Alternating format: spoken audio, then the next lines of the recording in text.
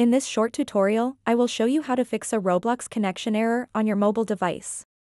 If you are facing a Roblox login problem and are unable to connect to the game, don't worry, there are a few simple steps you can follow to troubleshoot the issue. To get started, open up the Settings app on your iPhone, scroll down a bit, and tap General. After that, tap iPhone Storage. Then scroll down this list of apps and find the Roblox app. Tap on it. And then tap Offload app. Tap on it again to confirm it. Offloading an app on iOS means removing the app itself while keeping its documents and data intact. This process can help reset the app's configuration and potentially resolve any underlying issues that might be causing connectivity problems. Then tap Reinstall app.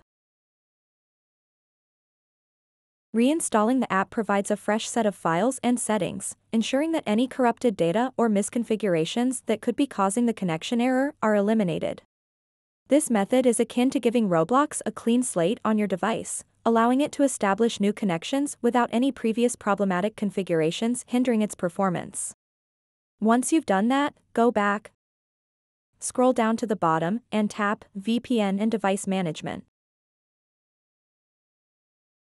If you are connected to a VPN, you need to disconnect that and also make sure that your internet connection is stable and strong. Weak or unstable internet can often cause connection errors in mobile games like Roblox.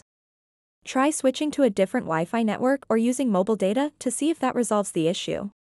By following these simple steps, you should be able to resolve any Roblox connection error or login problem you may be experiencing on your mobile device.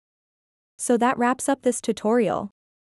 If you have any questions about this whole process, please let me know in the comments section below. And if this video helped you out, please give it a big thumbs up and subscribe to this channel for more tutorial videos like this one. Thank you so much for watching and have a good day.